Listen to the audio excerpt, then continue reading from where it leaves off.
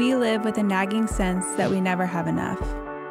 Enough time in the day, enough money in the bank, enough clothes in our closet. We search for the things that will make us happy.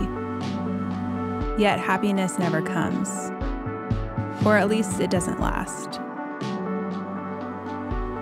We are told that the good life is found in accumulation, that more is better.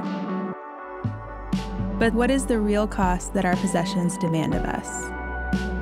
What toll does our schedule really take? The pace of the modern world leaves us feeling fractured and fragmented. The rush for more threatens to overwhelm us. The way of Jesus and the practice of simplicity frees us from our modern mania. It brings sanity to our compulsive extravagance and peace to our frantic spirit.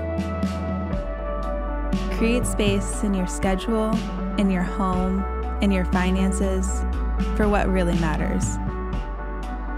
Create space for life with Jesus, to abide in His goodness and enjoy life to the full in the kingdom of God.